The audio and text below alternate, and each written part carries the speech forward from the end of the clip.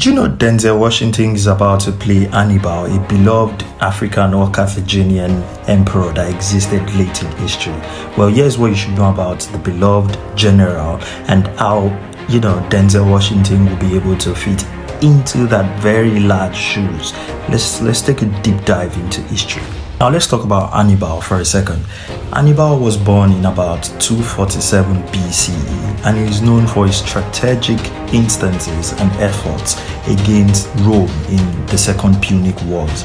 Anyway, let's think about this for a second. Carthaginians were the only ones who were able to withstand the Roman forces at the time. So they were able to do this due to the help and significant effort of Hannibal. Now, his full name, Hannibal Barca, but we'll get to that. We'll get to how he got that name. While Hannibal was growing up, he noticed that the Romans were conquering everywhere. They conquered Egypt and other parts of North Africa. And then his father instilled a very deep-seated hatred for the Romans. Now that makes sense because Romans were pretty horrifying at the time. Hannibal grew up hating the Romans, and he grew up hating them with enough resources to do something about it. After conquering several parts of Africa, the Romans decided it was time to conquer the Carthaginians, but little did they know that young Hannibal was waiting for them with enough resources, elephants of course, and enough brain power to conquer them. Well, to push them back.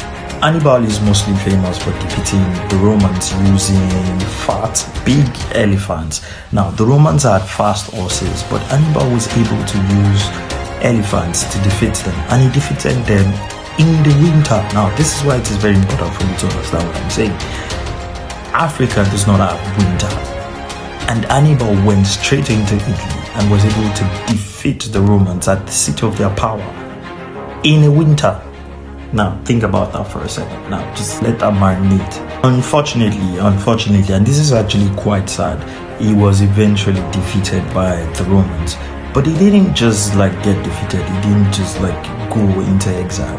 He did so as a confident man who had beaten the Romans, unlike any other person or any other character from Africa, and then went into exile like a man that he was, the Hannibal that he was. He was a general, a powerful general, and he stood on his toe till the very end. When the movie comes out, and I hope that it is very soon, I will be here to tear it apart and give you details of every scene and every battle in order for you to understand it properly and understand the importance of the movie.